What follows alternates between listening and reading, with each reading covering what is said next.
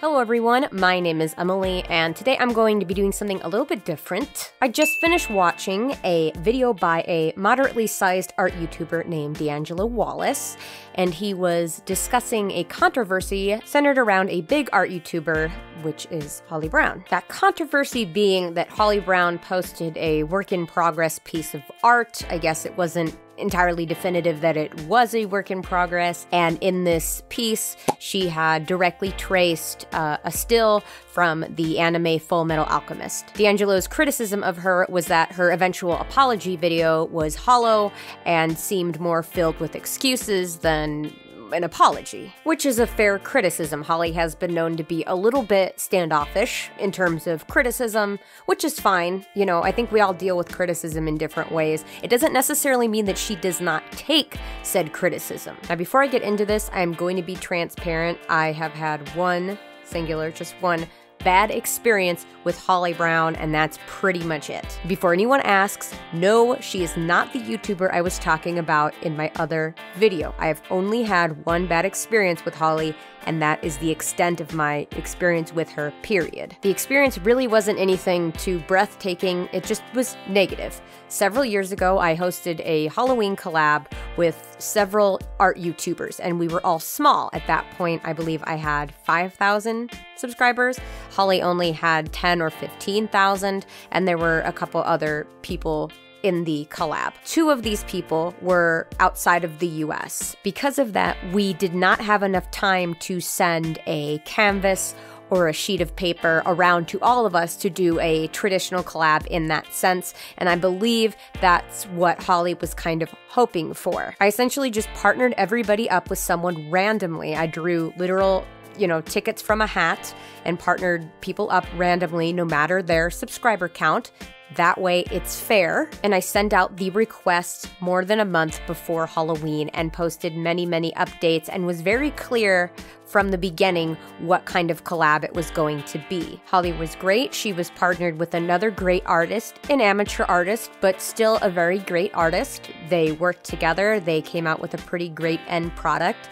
The actual collab, progress itself was not an issue. The problem was what she was saying in the video itself. It was pretty unprofessional, in my opinion. She was very critical of the collab, a little critical of me, kind of insinuating that I didn't know what I was doing. She also mentioned she would not be doing any more collabs again. She didn't necessarily say it was because of our collab, but she didn't list any other reasons, so it did kind of seem like, oh, this collab sucked, so I'm not doing this again, but she did not explicitly say that. And then she went on to criticize her collab partner, not in a constructive way, but more in a regressive kind of way, in a condescending kind of manner, and I found that to be a little bit rude. And then she also did not tag the other artist like we had all agreed upon. That was kind of the end goal, was to help smaller YouTubers and to just have some fun. It was not a super serious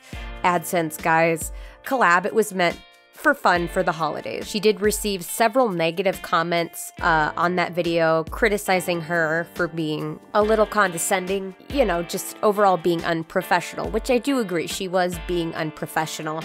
And what frustrated me the most was there were many chances for her to say, hey, you know what, I just don't think this collab is for me, and to bow out. There was even a point in time when we were looking for extra collab partners, and that would have been a perfect time, and I just felt that she conducted herself in an unprofessional manner, and it could have been done in a different way. She eventually ended up removing the video, which leads me to believe that maybe she herself thought she was a bit harsh in said video. And honestly, I don't have any problems with the criticism she was talking about within her video. I just wish she would have contacted me privately instead of kind of airing her frustrations to the world, because then it does kind of put a damper on the collab. Even though it was just for fun, when you do a collab, you want to be really positive about it, because there's not just you involved. There are multiple people, and they're kind of relying on the other people to do well, so we can all benefit from that or all have a good time. And of course, Holly's humor is very dry, it's very blunt, very honest and upfront,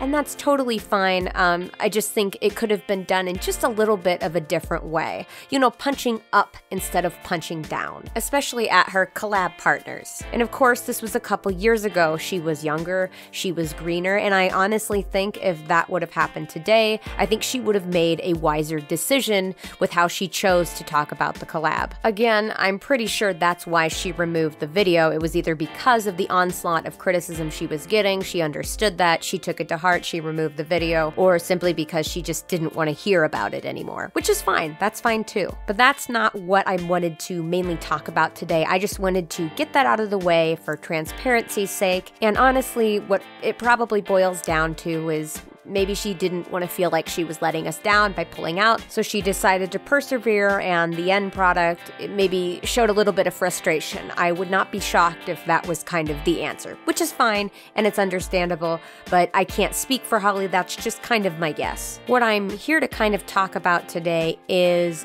the tracing controversy that I had mentioned at the beginning of this video. I feel like people in the art community came down very hard on Holly simply because they hear the word trace, and that is like sacrilege in the art community. But the reality of it is the situation is a lot more nuanced than that. It is not simply Holly traced another artist's work and passed it off as her own. That's not what happened here. Holly went on to explain in her apology video that she will oftentimes trace reference pictures or sometimes even Photoshop whole real pictures into her artwork to kind of work out the composition of the piece, but that traced image or the actual photoshopped image is never passed as the final product. D'Angelo, in his video of her, kind of said, well, that's all fine and good, except you still posted this work in process without explicitly communicating that you had traced in the image, which is true. I think there should have been some transparency there, but I also think it is an honest mistake. In the research that I did, D'Angelo often calls himself an illustrator, whereas Holly is primarily a comic artist. She has to recreate many scenes multiple times, often very quickly. Though obviously she does do larger pieces, it seems to me that her main kind of gig is being a comic artist, and she has produced several different comics in the past. Therefore, her technique with the tracing and the photoshopping of a real image into her work to work out the composition makes total sense and probably is great, like for efficiency's sake. When you make comics, oftentimes you have to map out full background areas to kind of understand where your characters are positioned and where they're going to be going to. For proportions and everything, you really need to understand where you are, who's around you, what the weather's like. You know, there are so many components going into one single panel. She's not just creating one universe inside one painting. She's creating multiple locations inside of a universe inside of her comic. That is typically a fraction of the thought process of a lot of comic artists. They have to take into consideration storytelling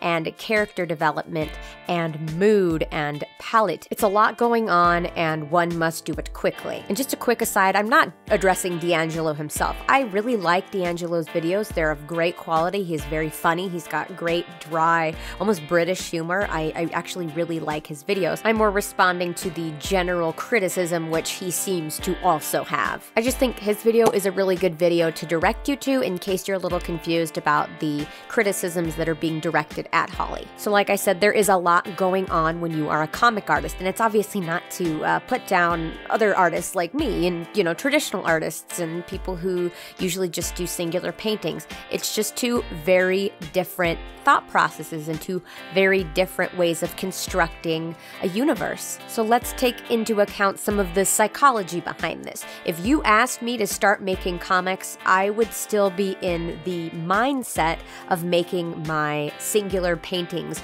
with one theme and one universe and one mood. It would be kind of difficult for me to change gears. You know, I'd kind of have to get into a groove in order to change gears and to start making comics. So of course the opposite must be true, that she's going to be using some of her comic making techniques in creating singular pieces or smaller comics. Now, none of what I said makes it okay to obviously post things that you've traced or directly ripped and claim it as your own, but this is not an evil, calculated plan laid in place by Holly to get away with drawing something perfectly accurate to the show by tracing and pulling it off as her own. That's not what this is. If you look at the image, it is very clear that it is not part of her artwork in any way, shape, or form. In fact, it kind of looks like it was ripped from an FMA coloring book. It's very obvious she's not trying to hide anything. This really is, in essence, a very, very human error. You know, the omission of truth,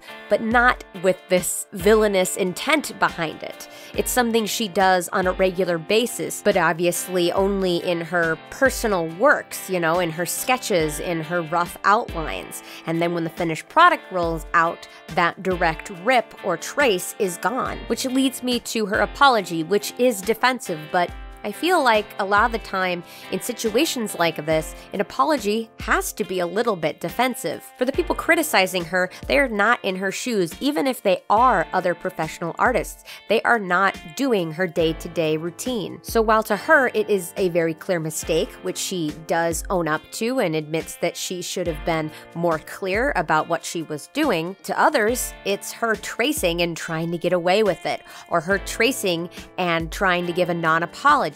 Now, of course, the apology could have been worded better, but that's very similar to what happened to us in the past. She could have been a bit more communicative with me about the collab. She could have bowed out respectfully, and we could have put somebody else in her place. These are all pretty much pure communication errors or kind of a facet of Holly's personality. And in my situation with her, I feel it was more of an error, like a communicating error. But in this situation, I think it's more of a reflection of how she communicates. She did own up to what she believes she did wrong, but she also tried to communicate where she was coming from. And even though it did kind of have a defensive air, I think that's just kind of part of Holly's nature. If you watch some of her other videos, she's like that in everything she does. So for the people who are saying her apology isn't sincere, well, wouldn't you just want her to talk from her heart and talk about how she feels? Isn't that the most sincere way she can apologize? Or would you prefer a robotic, scripted apology that most really big YouTubers like to roll out? You know, the kind that are still defensive, but in a really, really worse kind of way. Like, if she didn't mention anything about being wrong or anything about trying to look out for that in the future or trying to improve herself, that would be one thing. But she does talk about all of those points and how she could do better. I think the defensiveness was kind of aimed at the people who are on a witch hunt and looking for Holly to do wrong because they just don't jive with her edgy, honest, upfront nature. We know probably about 70% of the people who are launching criticisms at her at least understand that it was a mistake, but the rest of them, I think they're just trying to tear her down. I noticed on my problem with a big YouTuber video, a lot of people were quick to accuse Holly because she does have a very in-your-face, honest nature. And you know, even I felt that way at first. When we had that experience with each other, I was really put off by her. And at the end of the day, I didn't say anything about it because I came to the conclusion that our personalities just don't jive very well, which is fine. And that's why I eventually was like, okay, this is all understandable, and it probably comes from a place of not wanting to hurt others, and then not really knowing how to communicate the frustration you have with having to do something you really didn't want to do. I think her honest, upfront nature is 100% why she is successful here on YouTube, because her personality does work with a lot of other people's. So my defense of Holly Brown is this. She clearly didn't mean to pass that work off as 100% her own or a 100% finished product. And the people who refuse to believe otherwise, I think they're just assholes and want to see Holly fail because they really don't understand her personality. Don't understand or just don't feel comfortable with it, which is fine. Some people don't feel comfortable with my personality. It's life. We don't all get along. I think her apology definitely could have been worded better, but I think overall she admits what she was doing wrong and how she's going to change it in the future, and then the rest is kind of aimed at those assholes that are just trying to see her fail. And what I want us all to take away from this is, how would you feel if a bunch of people were out to kind of get you and a bunch of people who really looked up to you are starting to question you? I'm sure you would feel awful and you would get pretty defensive too. It's really hard for us to put ourselves in other people's shoes, but in this instance, I think it's very important to do so because there is a lot of nuance to this particular situation. So before you light your torches and grab your pitchforks and try to run Holly Brown out of town, remember that we are all human and we make mistakes. And I think the most important part is that Holly clearly highlighted a path on how she could do better, and she is dedicated to doing that. I think that's important, and we gotta give her credit for that. I know this really isn't the tone of most of my videos. I just got really passionate about this. People have been asking me to comment on this, and after watching D'Angelo's video, I felt like it would be appropriate for me to speak on it. Not because it's necessarily any of my business, but because this is a good example of Holly and I don't really have any relationship outside of the kind of negative experience we had with one another those few years ago. I just wanted to step in and say, hey, even though we have pretty much zero relationship, I still think it's important that I come to her defense, not because I think she desperately needs defending or that she can't look after herself, but because we're all part of this community together. We need to look past our differences to keep our community strong. Regardless of my personal feelings about Holly, and let me be clear, not negative at all. That first interaction left a bit of a funny taste in my mouth, but after running into a few more of her videos, I started to understand her language a little bit, and all was forgiven, even though there really wasn't anything to forgive in the first place. I just think we need to be a little bit kinder to each other. You know what I mean? I've had a few not great experiences in this community, and I'd really like to work to change that. So this is my attempt at doing that. Thank you guys so much for watching, and don't forget to stay out of trouble. See you guys later. Can I just say that I am such a mom? I'm like, children, stop fighting. Children, come, nuzzle into my apron. I'll bring you caramels and apple pies from the sill. This is my life now. Someone once said that I was the Tana Mojo of our community because, like, I swear a lot. And I was like, no!